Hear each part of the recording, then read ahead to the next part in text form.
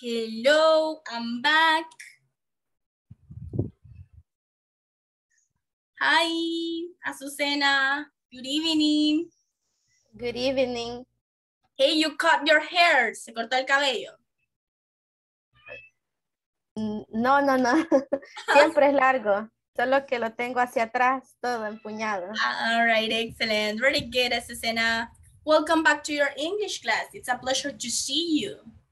Let me see. How about you, Juan? How are you?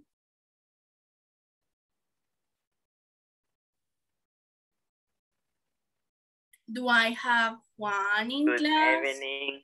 Good Evening, teacher. How are you, Juan? I cannot complain. And you? Excellent, very good. Hey, excellent. I cannot complain either. Tampoco me puedo quejar. Excellent, sir. Very good. Let's go with Adriana. How are you, Adriana? Good evening, teacher. Yeah. Very well. There. Excellent. All right, everybody, welcome back to your English class. We are ready to nail it today, right? We have section 2, right? Does it have a video? I think it's in question. Right. Yeah, it's in question, all right? Does it have a video? We have class number 3. All right, everyone, give me 1 second. Me regalan un segundito, solo voy a conectar el cable del internet directo. Porque Azucena ya sabe que una vez se me cayó el internet, all right? Así que denme un segundo.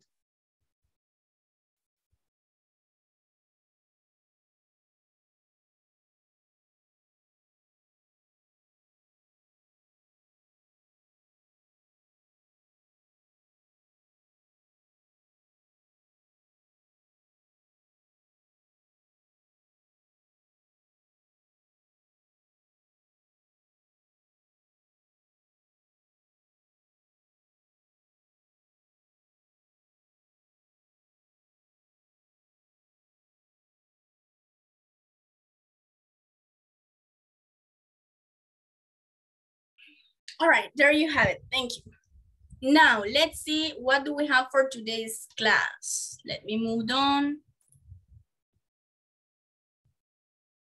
We have simple present questions. Now, listen.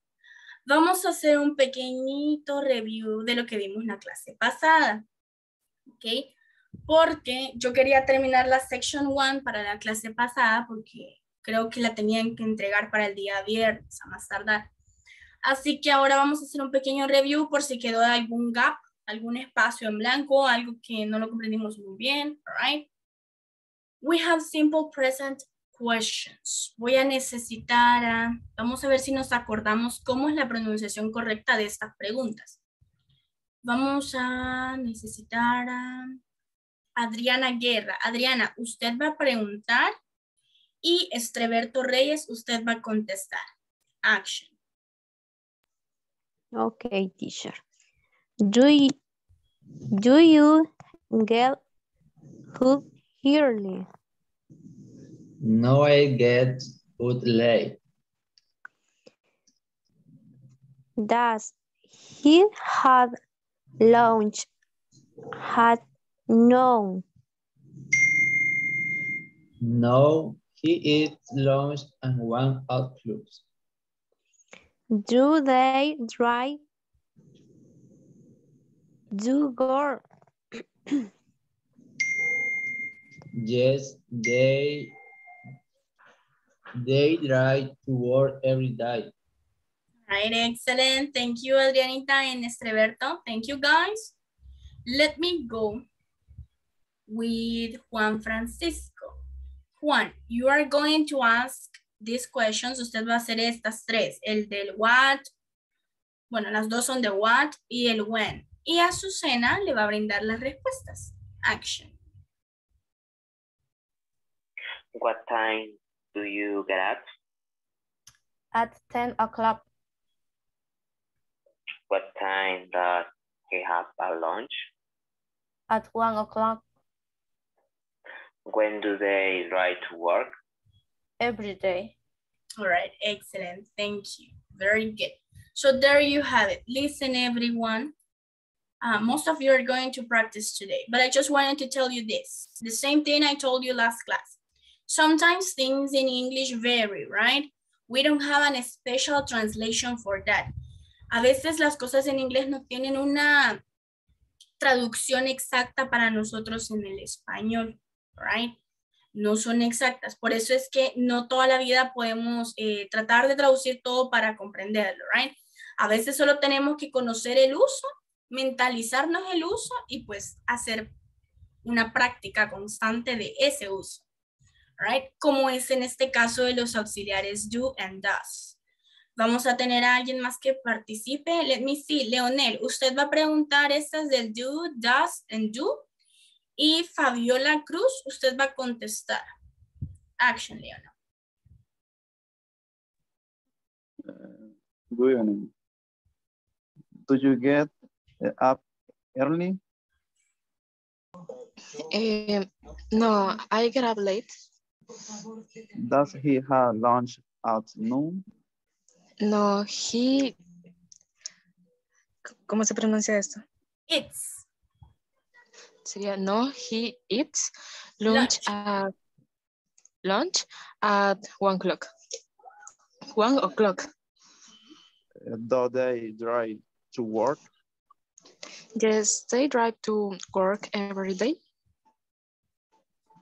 All right, excellent. Thank you, guys. Very good. Now, let me see, Rosibel Pérez. Rosibel, usted va a preguntar estas tres que tenemos aquí, la del what time do you, what time does, y también when do. Y Esmeralda del Rosario, usted se las va a contestar a Rosibel. Action. What time do you, se pronuncia get up o cómo, perdón? Get up, exactly. Get up, okay. What time do you get up? 10 o'clock. What time does he have lunch? At 1 o'clock. When do they drive to work? Every day. That's correct. Excellent, girls. Thank you very much. Now, let me have Lourdes. Lourdes, usted, you are going to make these 3 questions. Estas tres, las primeras tres.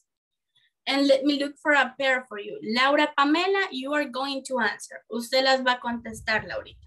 Action. Okay. Do you get up early? No, I get up late. Does he have lunch at noon? No, he ate lunch at 1 o'clock. Do they drive to work? Yes, they drive to work every day.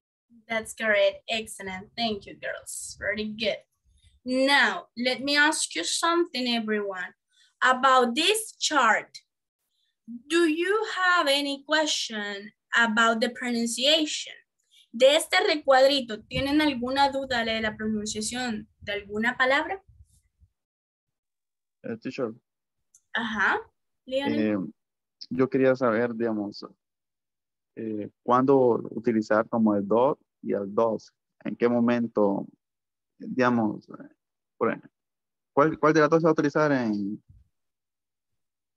¿Cuándo va a hacer uso de las dos? Ajá, All right. porque a veces me confunde, a veces pienso que es dos y es do. All right, excelente, ya le entendí. Lo que usted quiere saber es con qué subject se van a trabajar, qué sujetos sí. vamos a utilizar. Eso es lo que tienen que saber.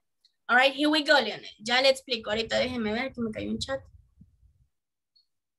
Yo tengo una duda qué significa early, en qué momento usarla.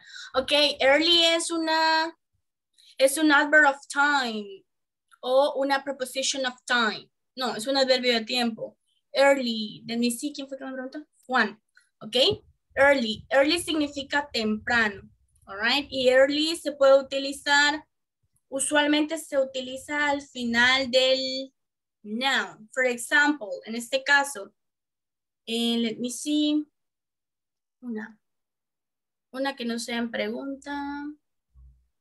Yes, I get up early. Supongamos que esta no dice no, I get up late. ya me trabé. No, I get up late, all right? Supongamos que no dice así, supongamos que está en afirmativo y dice yes, I get up early, ¿ok? Sí, yo despierto temprano, right? Early es temprano y usualmente, Francisco, va al final de la oración, right? Pero sí se le toma como un adverb of time, ¿ok? Now, siguiendo con Lionel. Let's see, Lionel. Le voy a explicar. El do siempre se va a utilizar solo para los subjects I, you, we, they, solo para esos subjects, right? Lo veíamos en las clases anteriores. ¿Cuándo va a hacer uso usted del does? Cuando quiera hablar en tercera persona singular. Es decir, si yo voy a utilizar a ella, a él, o si me voy a referir a algo, right? Entonces, eso sería en inglés. He, she, or it. ¿Ok? Solo para esos tres puedo hacer uso del does. Ahí vamos comprendiendo un poquito, Lionel. Sí, sí. Sí, pues hoy me extiendo más. Aquí va lo bueno. Sí, perdón. Ajá, let's see. Cuando se utiliza el das, el verbo no lleva S, ¿verdad? Cuando es tercera persona. Exactly, very good. Justamente eso quería explicar. Thank you, Esmeralda. Excelente. Pero ¿qué sucede? ¿Recuerdan ustedes que a estos dos verbos, al do and does, les llamamos auxiliares, right? Se llama auxiliar porque no necesita cambiar el verbo. No me va a transformar el verbo que le sigue, right? En este caso, como mencionó Esmeralda, si yo tengo el does, ustedes ya bien saben que en el simple present, a la tercera persona, si estoy hablando en simple present de la tercera persona, miren esta sentence, veamos esta oración. No, he eats, all right? He eats. Entonces, como estoy hablando en tercera persona singular, yo le agrego la S. Pero cuando yo tengo mi auxiliary, la auxiliary me dice, no, tranquila, no vas a cambiar el verbo, right? Para eso estoy yo, right? De eso se encarga el auxiliary. Por eso es que el auxiliary no tiene una traducción en específica, right? Solo se trabaja y se tiene que aprender a dónde se va a colocar, como lo que preguntó Leonel, dónde lo voy a colocar, cuándo lo voy a colocar. Ok, Leonel, hasta ahorita, ¿vamos bien? ¿Todavía? Sí, un poco ahí. Ahora pregunta otra cosa, a ver, ¿qué más? Tal vez se me ha olvidado un aspecto. No, solo eso tenía duda. Explíquemelo usted, Leonel. ¿Ah? Explíquemelo usted. No, Let's bueno, lo see. que entendí es que sí, ¿verdad? Que el 2 es para you, they, I, ¿verdad? Y el 2 es she, he, it. El does es para esos tres, exacto. Y que cuando se utiliza una, ya sea el 2 o el do, no tiene que haber ninguna modificación en el verbo. Exacto. ¿Verdad? Yes, very good, that's correct. Excellent. Pero en el dado caso ese, cuando en la respuesta que dice, ¿verdad? Cuando no, he, it's, ahí como ya no lleva ese, ¿verdad? El 2, sí hace lo tiene que agregar, ¿verdad? Exactly. Si ustedes se fijaron, ¿por qué creen que no hemos hecho ninguna oración afirmativa con el do? Sino que solo hicimos oraciones negativas con el doesn't y el don't. Porque el do no se suele utilizar para afirmativa, right? Solo utilizamos estos auxiliares para preguntas y para negativos. That's it. Right?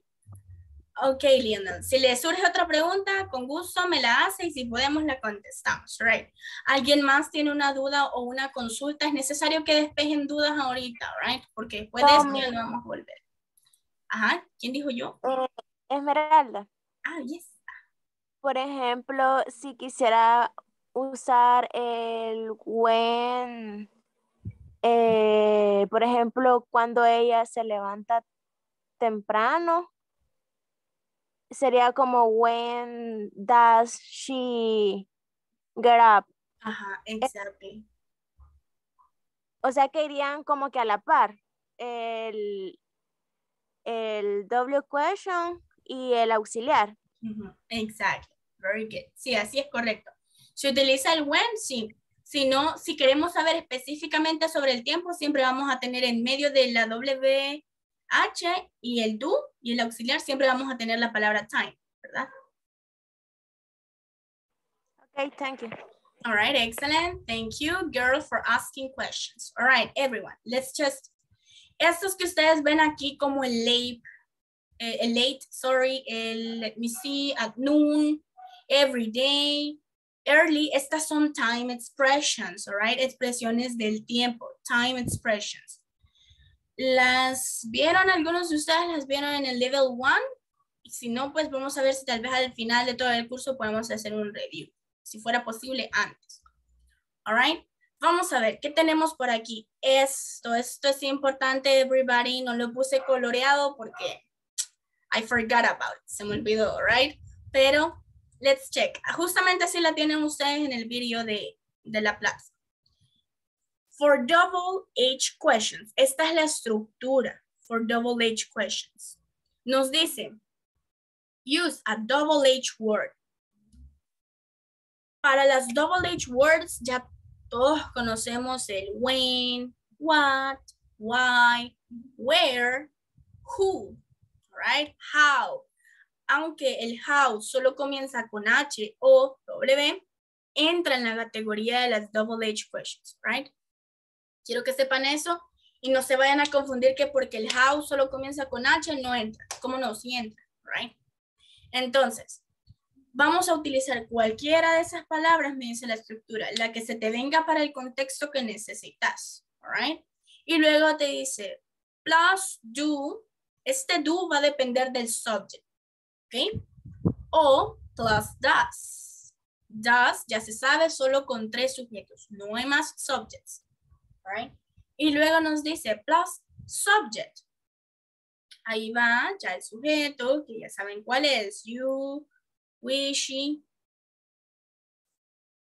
No. El would, Francisco, no.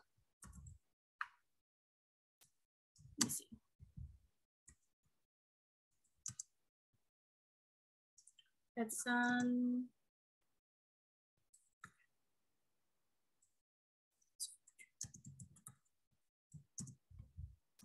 Ok, Francisco, el would, ese ya es para futuro, right? Future. That's not an auxiliary, and that's not, basically el would, it's the same as will, okay? So let's move on. We have plus the subject, que ya decíamos, depende del auxiliary que estoy utilizando o depende del sujeto. Muchas de las oraciones, muchas de las estructuras van a depender del sujeto, right? Plus verb, plus complement. Esa es una, that is that. Y luego tenemos la otra. Que esta es la de for yes, no questions. Tenemos, déjenme ver.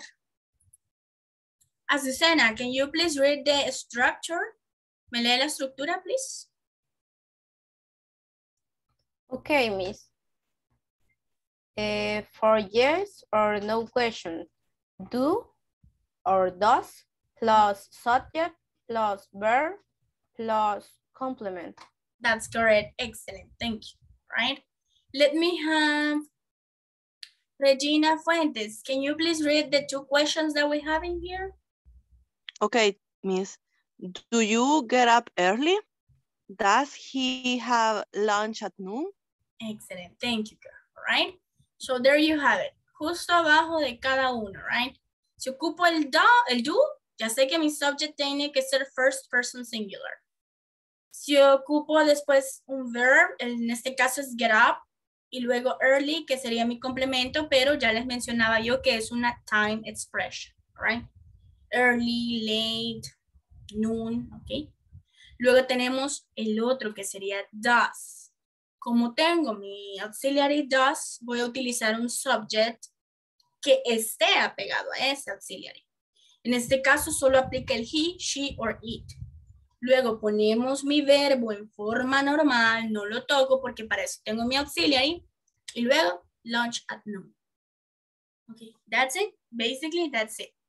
Ahora sí, nos movemos a esta parte y luego tenemos una practice time y nos vamos a la section 2. Antes de avanzar, I have a question, guys. ¿Qué tal vamos con la platform? ¿Ya terminaron la section 1 completita? No. Yes. Don't shake your head No. like this. No. Sí. Nobody. Everybody, you gotta work on section 1. Tienen que terminar la sección 1. La tenían que haber terminado. Right? Yo corriendo el jueves para darles toda la section. Dije yo, así no se les complica. All right? So let's see. Tienen que terminar la section 1 and section 2 for tomorrow. Right? Plus, oh, okay. Let's continue. We have a student, reporter, Mike talks to people on the street about their schedules. All right? Now, esto lo vimos el jueves, pero lo vimos like this, right? Porque ya se había acabado el tiempo. Ahora bien, ¿por qué es necesario que lo volvamos a ver? Pronunciation, my friends. All right? Tenemos que practicar esa pronunciación. Brittany Davis, college student. Primero lo hago yo, después pasa uno de ustedes, dos de ustedes. Mike, what's your schedule like? Brittany. My classes start at 8 a.m. Recuerden que aquí no es I am, right? Es a.m. So I get up at 7 and I take the bus to school. When do your classes end? They end at noon. Then I have a job at the library. So when do you study?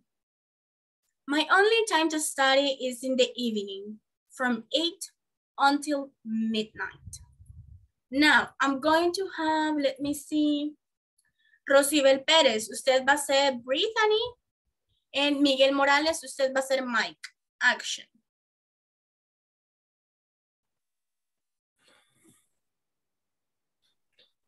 What's your schedule like? My classes start at 8 and 8 a.m. So I got 7 and take the bus to school.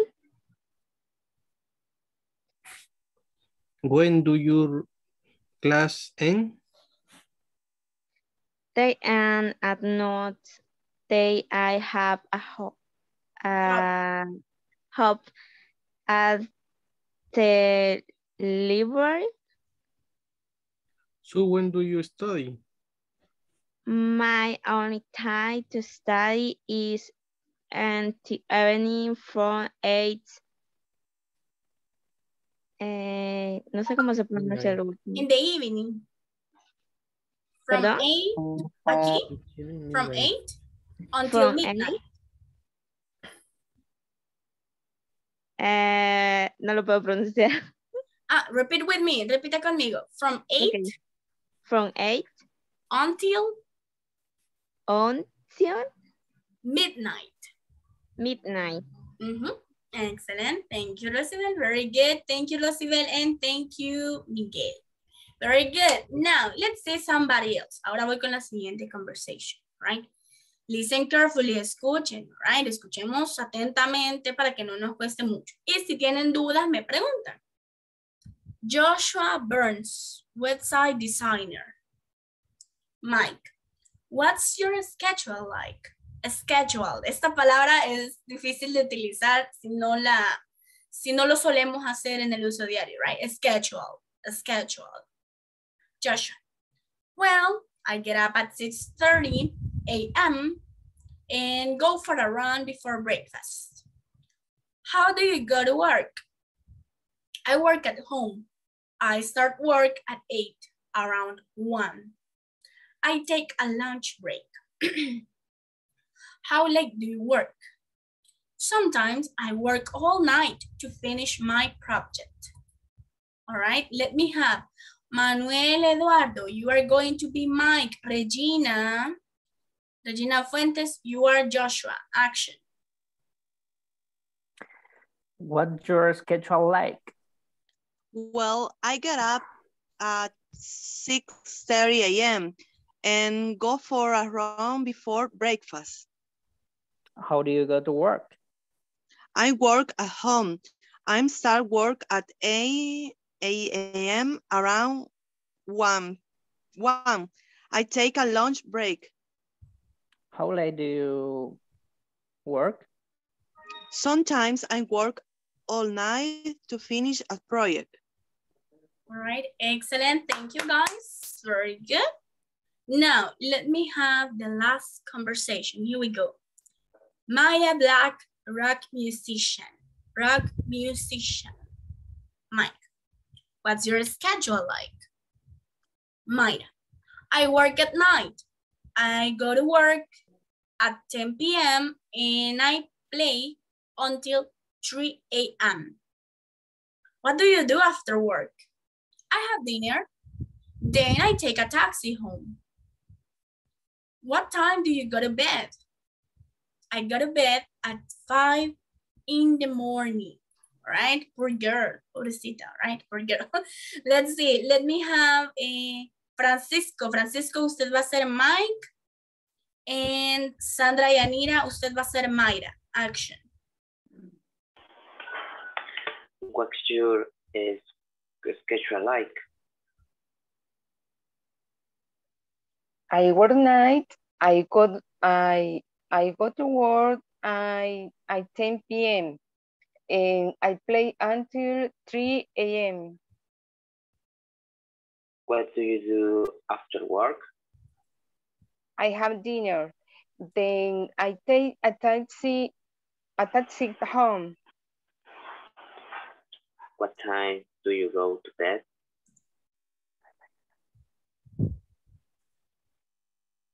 I go to bed at 5 in the morning. All right, excellent. Thank you, everyone. Thank you.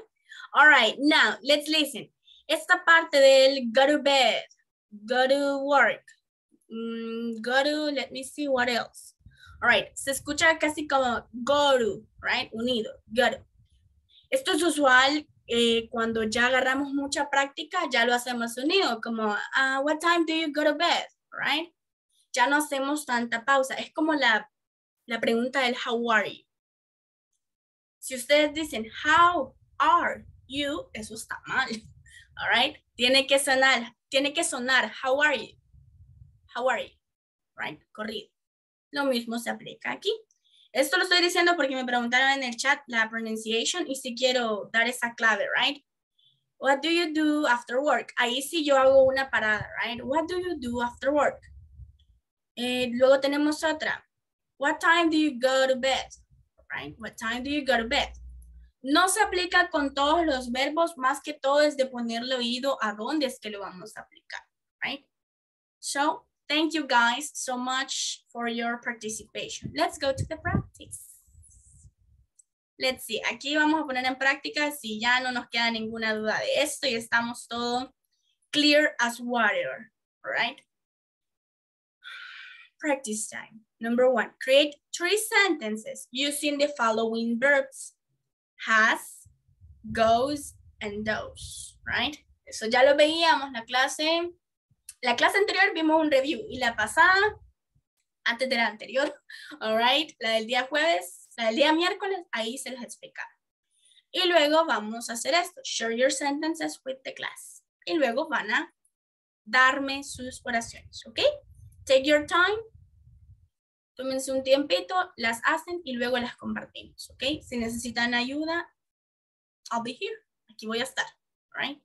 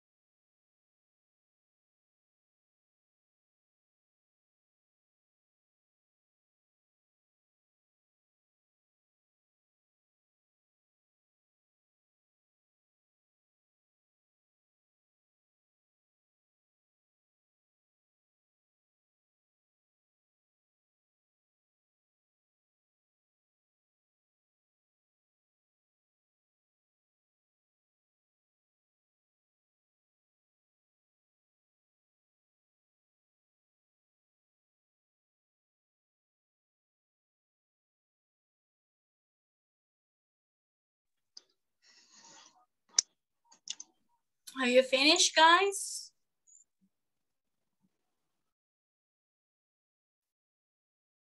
Let me know when you're finished.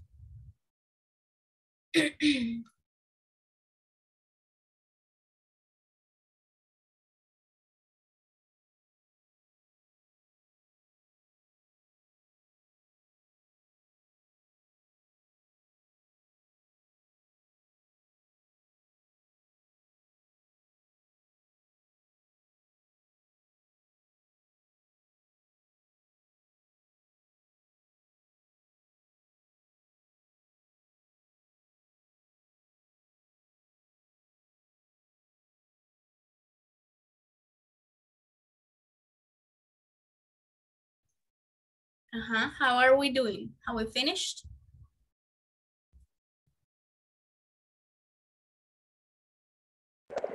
Not yet.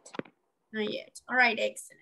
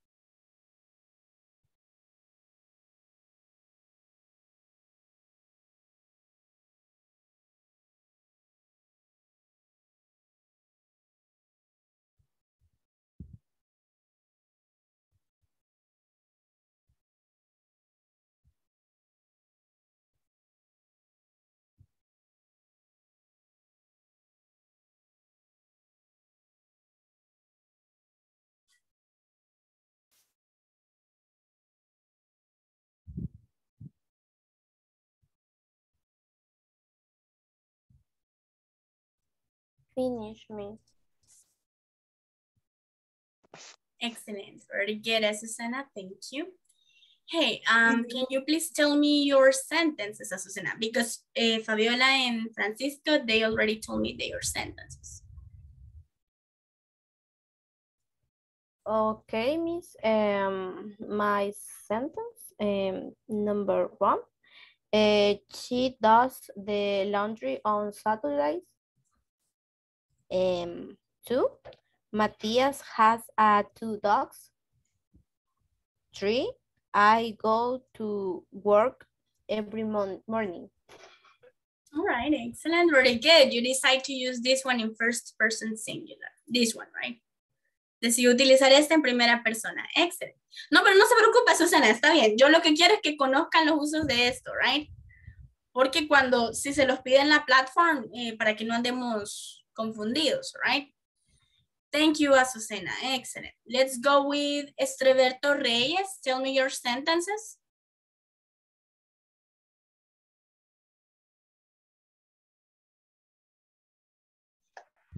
Hello, Treasure does Excellent. Dígamelas. She has a lot of friends. Does she play soccer? Repita la segunda, please. Does she play soccer? All right, very good. Does she plays soccer? Very good. Does she play soccer? Excellent, Roberto. Let me go with Lourdes, please. Yes, teacher.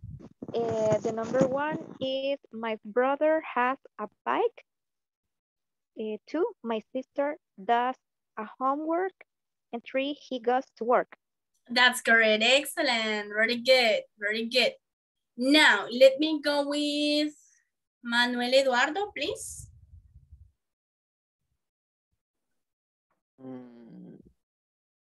She has a cat.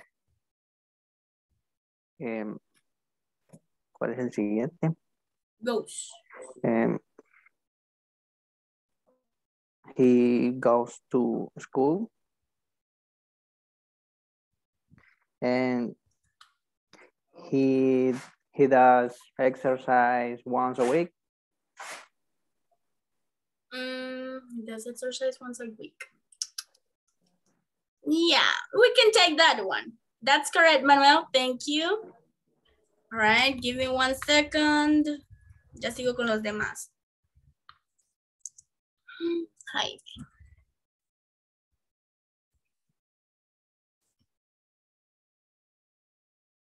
Now, let me go with Laura Pamela. Let's see, Laura, what do you got? He has a yellow book. He does it very well. She goes to the gym. All right, excellent. Dígame la número 2, please, que esa no le alcancé a escuchar bien. He does it very well. He does it very well. All right, very good. Yes, very good. Excellent. Now, let me see. Who else do we have? Let me see. Sandra Yanira, tell me your sentences, please. Okay. He has a beautiful smile. He does an excellent work. He goes to school. All right, excellent. Thank you. And Regina, tell me your sentences. Okay. Will has a pencil. She goes with me. And Michelle does not understand English. Very good, excellent. And now you're using it in daily basis. Very good. Okay. Ya ahí lo estamos utilizando. Esa que dijo de she goes with me es un uso diario, ¿verdad? Está perfecto, excellent. Okay. Let's go with Ronnie Avalos.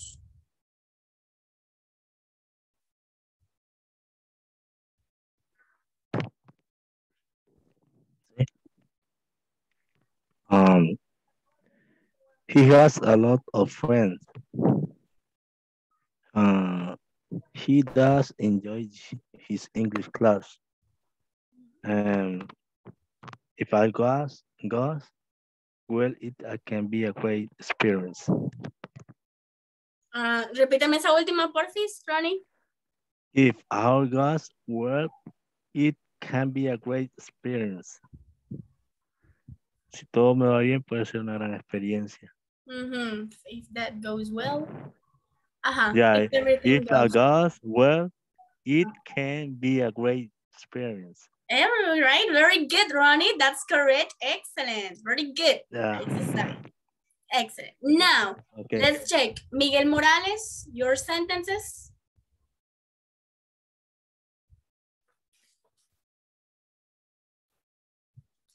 She does the laundry on Saturday. He has a lot of friends. The train goes from San Salvador to Santana. All right, excellent. That's correct, sir. Thank you. Now, let's check this one, everybody. Now, with this, we finished section 1. So you better finish section 1, all right? Así que ya terminando eso, terminamos desde el jueves. Esto solo ha sido un review. So you better, así que ustedes tienen que trabajar la section 1 completita, right? Ya saben que si necesitan ayuda con un exercise para que no se queden estancados, pueden preguntarme, all right? So let's see. Let's go with vocabulary. Adriana, yes, Adrianita, tell me. Yo necesito ayuda, teacher, en la plataforma. Ajá, what exercise, Adriana? Adriana, una consulta, Adriana.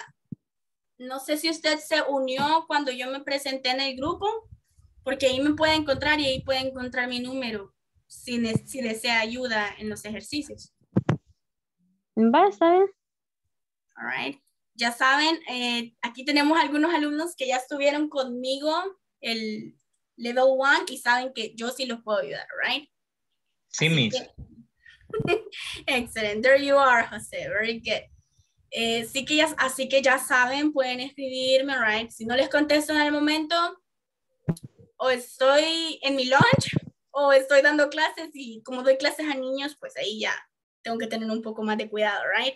Pero de lo contrario, yo les voy a contestar. Sooner or later. Ya sea temprano o tarde, le voy a contestar. Let's see, vocabulary, housing, apartment. Now, listen. Este es un video que ustedes van a encontrar, obviamente, en la platform, ¿verdad? Y solo vamos a practicar la pronunciation y después vamos a ver unas preguntas para practicar. House. Second floor. Let's start with first floor. Dining room. Aquí esta palabra no es dining room, eso no existe. Es dining room, right? Dining room. Kitchen. Kitchen. Laundry room. Laundry room. Living room. Living room. Stairs. Stairs. Garage. Garage. Let's go to the second floor. Bedroom. Bedroom. In front of that bedroom, there's another bedroom, all right? And then you have closet. Hall. Stairs, again, stairs to go down. Then you have bedroom, again, another bedroom. And then you have the bathroom, all right? Bathroom, bathroom. Now, let's check this one. Estas stairs que aparecen en el primer piso, estas son de subida, por eso vuelven a aparecer aquí, porque estas son de bajada, right? Las del segundo piso. Adriana, no sé si es que dejó la mano arriba o tiene una pregunta ahorita. No, teacher. All right, don't worry, Adriana. All right. Teacher, So let's... teacher, can you hear me? Yeah, I hear you, sir. Yeah, what is this hall? This Hall el espacio? Pasillo. El pasillo. Pasillo. Ah, okay, thank you. Exactly. Thank you. I believe that in El Salvador houses, we don't have halls, right? Depende de qué tan grande sea la casa, but most likely we don't have halls, all right? At my house, and the hall is very little. Exactly, it's like really small. Ya ni es un hall. All right, excellent. Lo mismo con, let me see, nosotros tenemos el dining room in the kitchen, right? La mayoría, imagino yo que tenemos el dining room mismo en la kitchen, all right? Pero ellos no, ellos lo tienen separados, all right? Yeah. So let's see.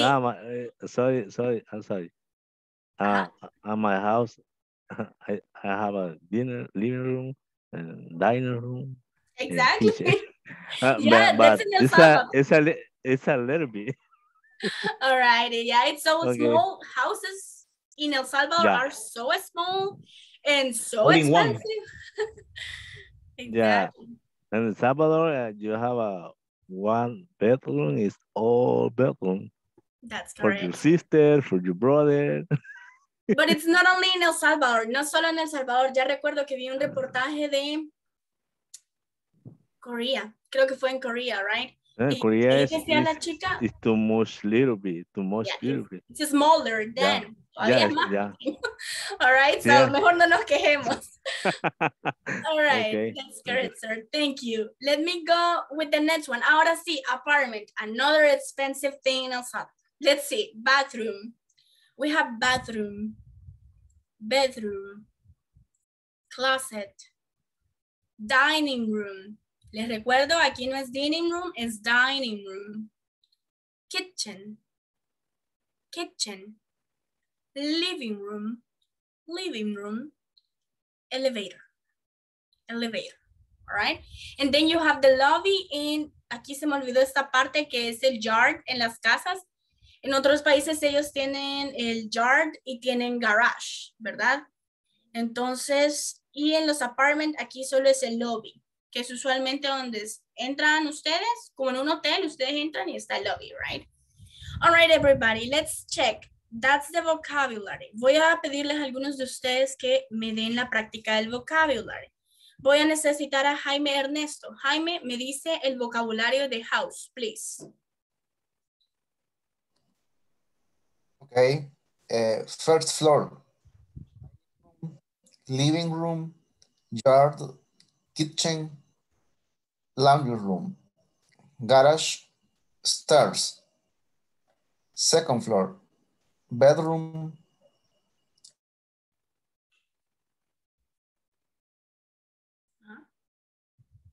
Bathroom.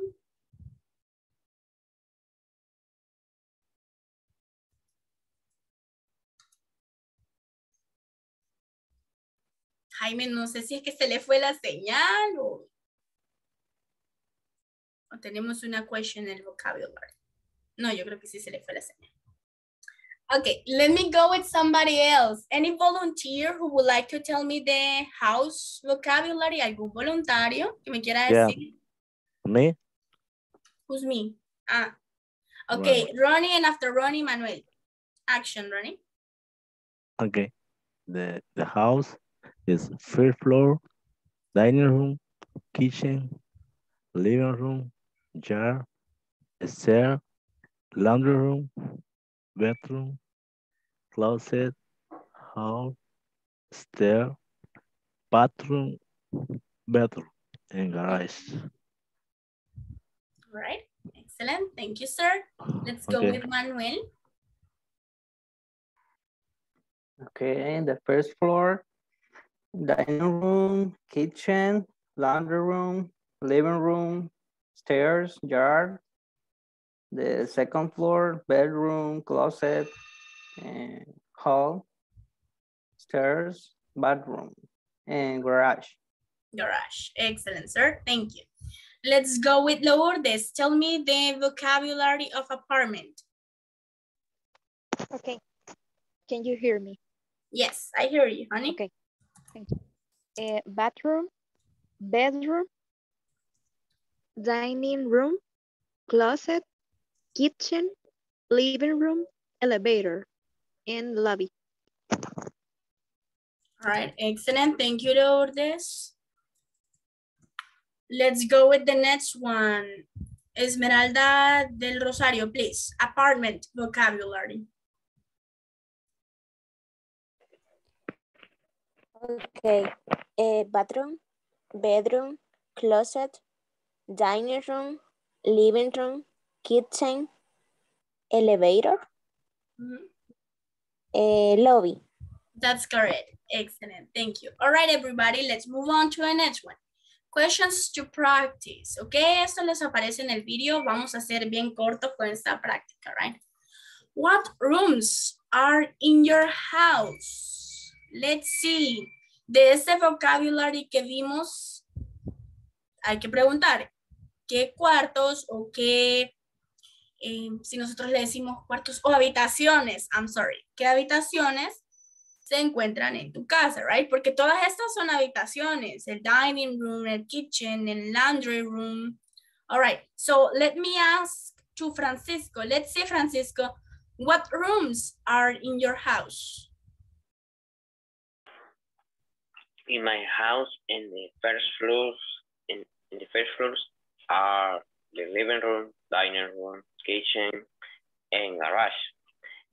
And the second floor, the bathroom, and 2 bedrooms. All right, excellent, Francisco. Very good. Let's go with question number 2. Regina Fuentes, what rooms are in houses of your country?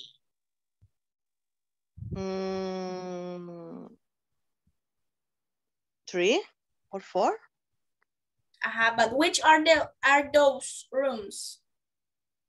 ¿Cuáles son esas habitaciones que tenemos? No entiendo la pregunta, teacher. Don't worry, Regina. This one is country. En más de uno sería countries, right? Ok, Regina. Dice, ¿qué habitaciones hay en las casas de tu país? O sea, en los tipos de casa que tenemos aquí en this beautiful country, en este hermoso país, right? Entonces, ¿qué habitaciones tenemos, Regina? De las que vio aquí. Ah, ok, ya. Dining room, kitchen, and 2 rooms, a garage, and yard. ¿Usted tiene yard? Yes. All right. Yard. Very good. All right, excellent. Qué fancy. Qué elegante. No. Qué Es elegante. que es de las antiguas, elegancia. teacher, es de las antiguas. All right, excellent. Ah, esas son mejores, son más grandes. All right, excellent, Regina. Thank you. Let's Thank go you. with number 3. What rooms are in apartments in your country? Now listen, everybody. Esto sí está difficult porque, to be honest, hoy en los apartamentos que están creando, hay diferentes habitaciones, right? Depende de qué tan grande sea el apartment, así varían las habitaciones que tenemos. Pero a ver, Lourdes, tal vez usted puede ver algún apartment. What rooms are in apartments in your country? Bathroom, lobby. Sorry? I think. Lobby. Lobby. I think. Dining room. Bedroom. I don't know. All right, excellent. With that, we're set. Excellent, thank you. All right, everybody, conversation time. All right, let's go with my new apartment, okay? Listen carefully, pay attention, and then you will pass. Guess what? I have a new apartment. That's great. What is it like? What's it like, all right? It's really beautiful. Is it big? Well, it has a big living room, a small bedroom, a bathroom, and a kitchen. Where is it? On Lake View Drive, right? Lake View Drive. Oh, nice. Does it have a view, all right? Yes, it does. It has a great view of another apartment building, all right? Esta palabra es view, right? View or view. It's going to depend on how it's easier for you. View, all right? Now, esto se refiere a vista, okay? Entonces, let's see. Let's practice the conversation. Si necesitan ayuda, me avisan. Let me have Lionel. Lionel, you're going to be Chris. And let me see. Azucena, you are Linda. Action. Okay, Miss. Guess. Guess. Okay. Okay. Guess what? I have a new apartment. That's great. What is like? It's really beautiful. It is very bad. Well, it has a big living room and a small bedroom and bathroom and a kitchen. Where is this? On Lake View. Lake View. Oh, nice. Right? Oh, nice. Does it have a view?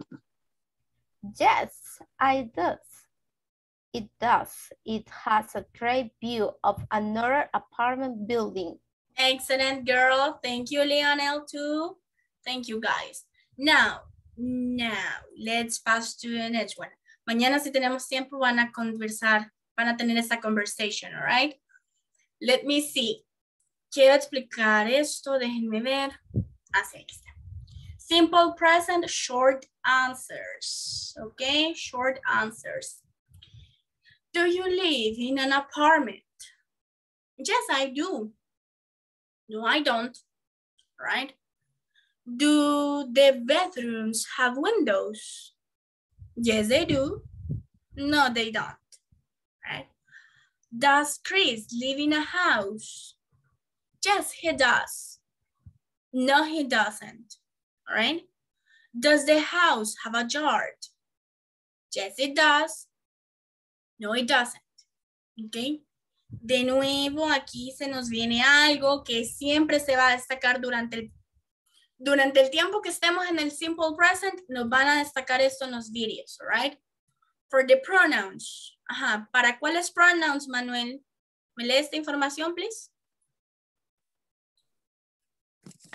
For the pronouns I, you, we, and they, do and don't. For the pronouns he, she, and it, does and doesn't. That's correct, sir. Thank you. All right, everyone. Let's check this one. No nos olvidemos. Si ustedes se fijan aquí, las respuestas que damos con el do. Hace poquito les dije yo que no había sentences con el do. Solo son respuestas pequeñitas como de afirmación, de veracidad, que las utilizamos para decir yes, I do. As I, right? Pero no nos alargamos tanto usualmente con esas. Lo más usual es utilizar el don't y el doesn't en negativo o en preguntas el do o el does. All right? Yo quiero que quede bien claro. Voy a necesitar, let me see. José Orlando, usted pregunta, estas 4 y let me see. Adriana Guerra, usted contesta. Action. Okay, miss. Good night. Good evening. Oh, Okay. Do you live in an apartment? Yes, I don't. No, I don't. Does Chris live in a house? Yes, they don't. No, they don't. Do your bedroom have windows? Perdón. No, está Do your bien. bedrooms have windows?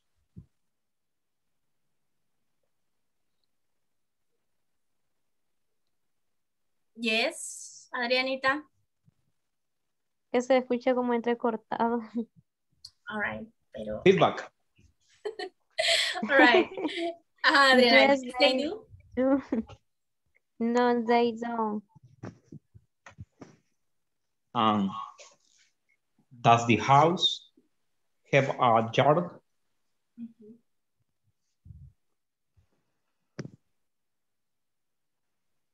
Yes, it does. No, it doesn't. Doesn't, all right? No nos olvidemos, Adrianita. Doesn't. Does and doesn't. Does and don't. All right, excellent. Thank you, Mr. Echeverria and Adriana Guerra. All right, everybody, that was pretty much it for today's class. It's a pleasure to see you. It was a pleasure to see you, and I'll see you tomorrow. Bye. Bye, teacher. Thank you. Bye, miss. Bye, miss. Thank you. Bye, teacher. God bless you, teacher. Thank you. The same for you. Thank you.